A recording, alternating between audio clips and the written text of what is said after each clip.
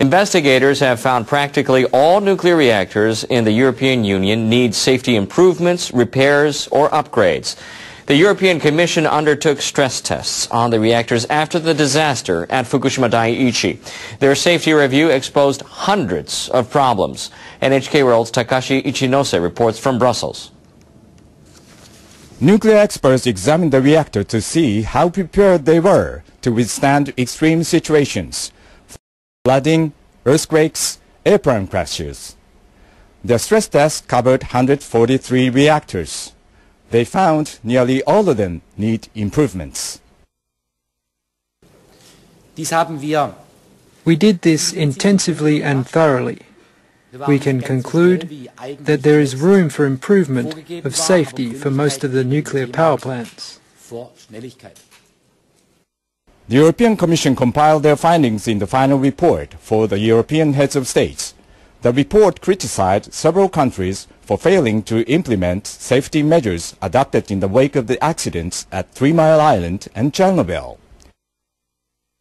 It found if plants in Sweden and Finland lost power, the operators would have less than an hour to restore safety systems before catastrophic damage. The experts identified problems with earthquake detection systems in France, the country with the highest concentration of nuclear plants. The report estimates fixing those problems will cost up to 25 billion euros, about $32 billion. The report doesn't go as far as recommending the immediate closure of specific plants. Still, European leaders say member states need to act quickly.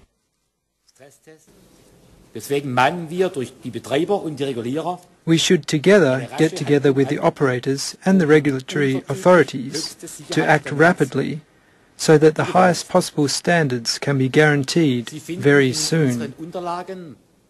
Paying for safety improvements may be extremely difficult in the light of Europe's debt crisis. That put extra pressure on national budgets. The problem outlined and the cost of fixing them may amplify Europeans' concerns about nuclear power. Takashi Ichinose, NHK World, Brussels. Japanese researchers say they may have found a clue to unraveling the mystery behind what magnified the tsunami that struck northeastern Japan last year. The key was an active undersea fault. The March 11th earthquake triggered a tsunami that inundated large sections of the Pacific coastline in the Kanto and Tohoku regions. These computer graphics simulate how high the waves would have been based on the conventional theory that tectonic movement caused the waves. But according to this theory, simulations of the tsunami in northern Tohoku indicate that the waves were much lower than the actually observed 20 meters. Professor Emeritus Takashi Nakata of Hiroshima University wanted to find out why this theory fails to explain how the tsunami were magnified. He discovered a previously undetected active undersea fault along the coastline. The conventional theory was that a tectonic plate on the landward side moved drastically, triggering a 5-meter tsunami. Nakata simulated what would have happened if the active fault shifted along with the plate movement. His simulations were able to recreate what actually happened. He says attention should be paid to similar undersea faults. One is the Nankai Trough, where a mega quake is predicted.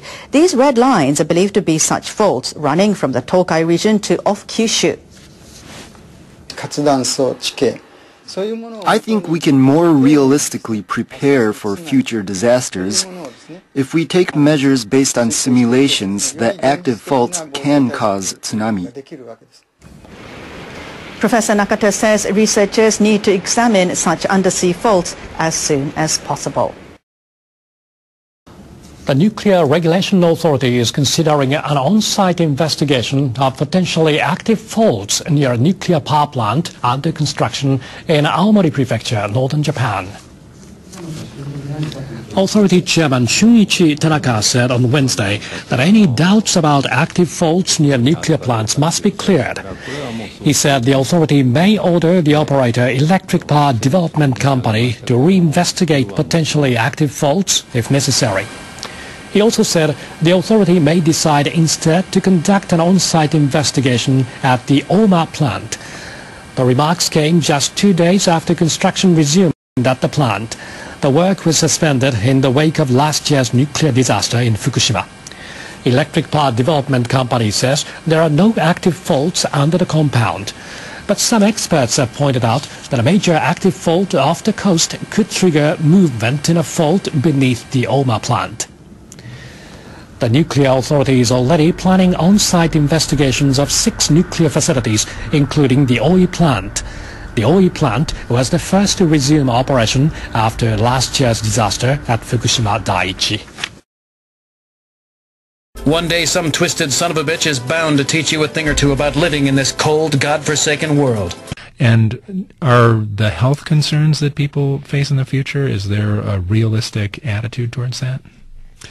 No, the nuclear industry is saying that there'll be about 100 cancers as a result of these 4 nuclear accidents, and frankly, I've said, and my analysis shows that it'll be closer to 1 million. So the same people they trusted back before the accident are telling them now. First, they told them an accident couldn't happen, and now they're telling them that the consequences are minimal. And there's a great distrust for both Tokyo Electric and NISA, the regulator, the equivalent of our Nuclear Regulatory Commission. They simply don't trust their authorities and are looking elsewhere for scientific information. Well, why would you think 1 million people would get cancer? You know, I got that number from going back over the records on 3 Mile Island in Chernobyl, and did some ratios. Of course, this accident released something on the order of 100 to 1,000 times more radiation than TMI, and comparable levels, perhaps 3 times more noble gases than Chernobyl, and perhaps a little bit less cesium than Chernobyl, but comparable, coupled with the fact that it's a higher population density in Japan than at either site. There's some epidemiological data out of TMI that shows a statistically meaningful 20% increase in lung cancer in the 5 years after the accident by Dr. Stephen Wing down in North Carolina. So using that evidence and ratioing for the amount that was released in the population density, I'm coming up with something on the order of 1 million cancers. We're seeing that already. There was 4,000 kids were tested just in the last couple of months, and almost half of them had thyroid nodules.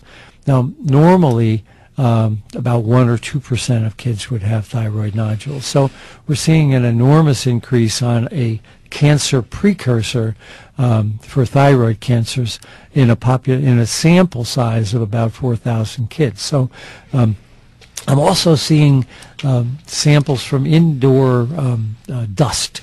We're getting people sending us vacuum cleaner bags, and the indoor dust in these homes is astronomical. One bag that was tested over in Europe came back with 100,000 disintegrations every second in a 2-pound vacuum cleaner bag. So that's on the floors in their home, and of course the Japanese sleep on the floor and essentially live on the floor, where they sit on the floor and things like that. So internal contamination in Japan will be a significant factor, and neither the Japanese government nor the International Atomic Energy Agency has taken that into account when they do their numbers. The 4 units on site that are that blew up are going to cost around $70 to $100 billion, and the question is, do you spend it now and risk high exposures to people for what gain, or do you entomb these plants with concrete and come back in 100 years? That's a question the Japanese have yet to answer. What would you do? I would entomb them and come back later. Why would you want to dismantle them? There's the visual impact and the embarrassment and things like that. But to my mind now, the lives of the people going to clean up and the potential for cancers outweighs that. And I would do basically what we've done at Chernobyl, which is to put a sarcophagus around it. Basically fill them with concrete. I would also then bore under the plants and continually withdraw the groundwater. Because there's still going to be seepage of radioactive material into the ocean and into the groundwater, and keep that from seeping out into the environment. but I just can't justify in my own mind, exposing, tens of thousands of Japanese workers to high levels of radiation for just the physical effect of cleaning this plant up. One day some twisted son of a bitch is bound to teach you a thing or two about living in this cold, God-forsaken world. The European Union carried out stress tests to ensure a nuclear disaster like the one that occurred at Japan's Fukushima plant is not repeated on European soil.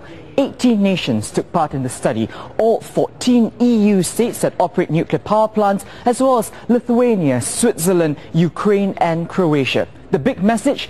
Nearly all of the 134 reactors across 68 sites tested require safety upgrades. These are needed to cope with extreme emergencies such as natural disasters, explosions and even malicious attacks. Now, France is coming under particular scrutiny. It is Europe's largest nuclear energy producer, relying on reactors for more than 3/4 of its electricity.